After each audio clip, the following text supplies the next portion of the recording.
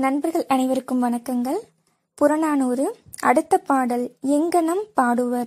பாடியவர் உறையூர் முதுகண்ணன் சாத்தனார். பாடப்பட்டோன் சோழன் நலங்கிள்ளி. திணை பாடான். துறை இயன்மொழி. சிறப்பு தலைவனின் இயல்பு கூறுதல். பாடல்.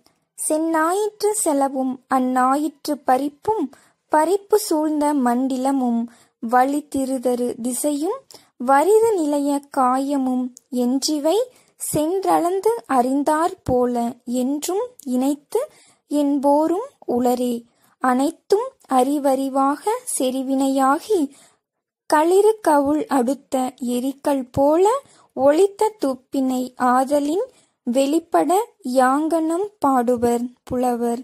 கூம்பொடு மீப்பாய் களையாது மிசை பரந்தோண்டாது புகார் புகுந்த பெருங்கலந்தகார் இடைப்புல பெருவழி சொரியும் கடல்பல் தாரத்த நாடு கிளவோயோ. விளக்கம்.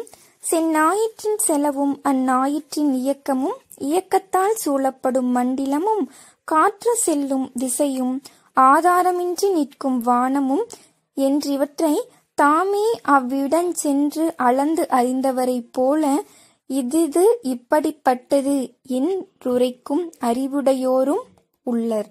அத்தகைய நுண்ணறிவினாருக்கும் அறியவிலா பேரறிவு செறிவுடன் யானை கதுப்பின்கண் அடக்கி எறியும் கல் போல நின் வலிமை நீ நின்னுள்ளேயே மறைத்தபடி அடக்கமுடன் விளங்குகின்றாய். நின்னை புலவர்தாம் எங்கனம் பாடுவர்.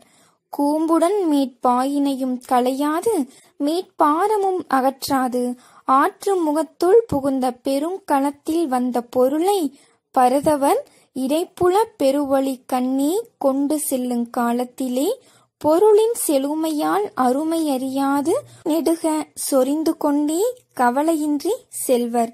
அத்தகைய பெரிய வள நாட்டவன் அன்றோ நீ. நன்றி நண்பர்களே. மீண்டும் அடுத்த பதிவில் சந்திக்கலாம். வாழ்க வளமுடன்.